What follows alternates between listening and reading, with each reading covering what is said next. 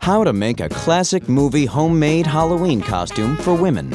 Why not be a famous or infamous Hollywood character for Halloween? Here are 5 homemade costumes that can be thrown together in a snap. You will need your closet and bargain, costume, or thrift stores. Step 1. Man up your homemade Halloween costume for women by going as Annie Hall, Diane Keaton's character in the Woody Allen movie of the same name.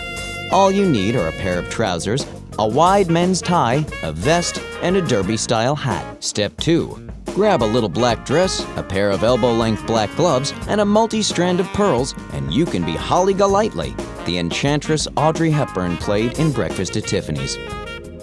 Wear your hair in an updo if it's long enough, with a tiara. Step 3. Be a princess. Star Wars' Princess Leia, to be exact.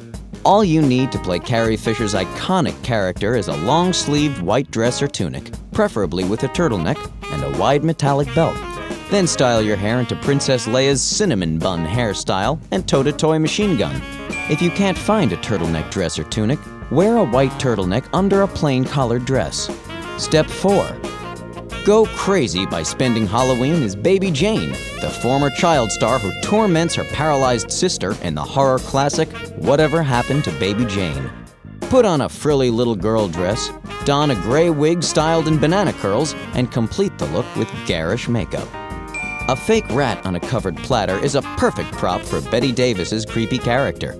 Step 5. Be faded silent screen star Norma Desmond of Sunset Boulevard by wearing a sparkly evening dress, or just a fancy dressing gown, and a turban. Then swan around saying, "I'm ready for my close-up." Did you know?